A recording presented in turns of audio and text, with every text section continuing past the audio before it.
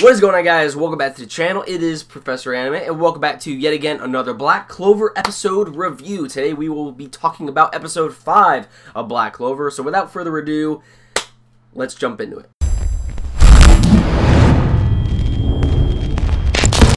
Alright, so when it comes to this episode of Black Clover, this was a very simple episode as far as what it provided for us. It was pretty much just an episode showing that Asta and Yuno finally join one of the squads that was overseeing the whole exam.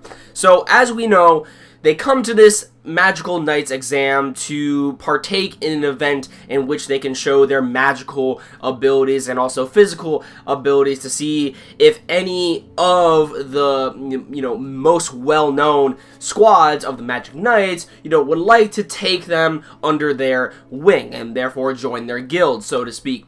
Yuno ends up joining the Golden Dawn, and Asta ends up joining the Black Bulls. Now, as far as how everything played out, it was pretty much what I expected as far as who was going to pick Yuno. I mean, everyone pretty much raised their hand, and honestly, that did not surprise me. I mean, I kind of thought that in my head that, hey, you know what, most likely everyone's going to raise their hand, and lo and behold, everyone did for Yuno. And then, of course, we follow the other cliche into which we see Asta, no hands are raised whatsoever. However, he ends up passing by, the skin of his teeth whatsoever, or however you want to describe that metaphor. Now, the thing that I'm curious about when it comes down to the squads is the group that Asta joined the worst of, pretty much all the squads out there? I mean, it is pretty much said by, the big brawny dude that the Black Bulls is pretty much the worst, or the absolute worst squad in all of the Magic Knights. Like, is that true? Because we had it to where in, following the ending of this episode, the individual that Asta went up against during the fight in this exam, he ends up wanting to get revenge on Asta, for, defeating him and humiliating him in combat, blah, blah, blah, blah, blah.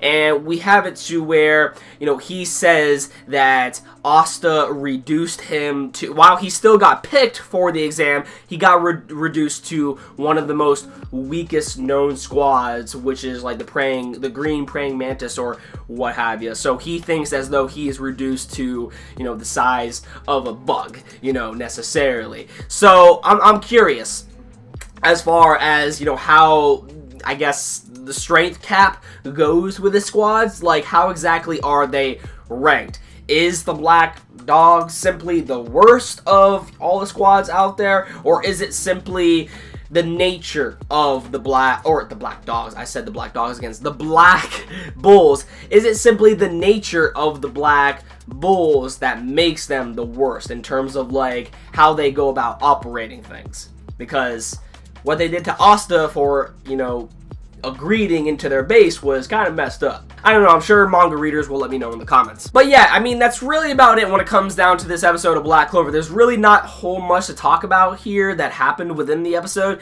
It was pretty much just showing Asta and Yuno finally being able to join a squad, and now it seems as though they're both going to go their separate ways. And it will be cool to, learn a little bit more about the Black Bulls in the following episodes because, obviously this series is going to focus more on Asta than Yuno, but it's also very interesting on how Yuno is going to go about his journey in terms of what he is going to be doing with the Golden Dawn. Alright, so yeah, I mean, that pretty much does it for my review of episode 5 of Black Clover. It's going to be quite interesting to see on how the story is going to develop now that Yuno and Asta are kind of, separating their paths, and it really brings up the question as when we will see Yuno again in the series. So yeah, as far as this episode goes to Black Clover, it was a very simple and very straightforward episode.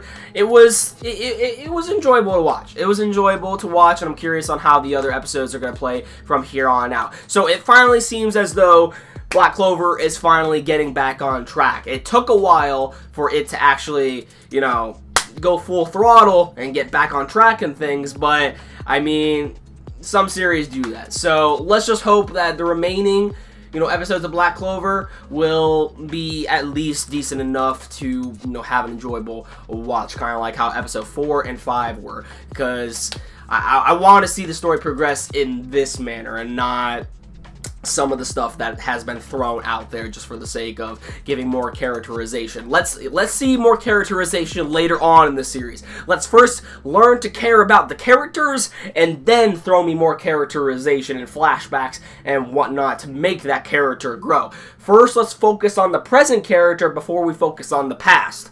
So, yeah, because at this moment, in terms of like caring about the main character, I don't give a shit about Asta. But let me know your thoughts in the comments down below. And with that said, that about does it for this one. See you all in my next video. Peace out.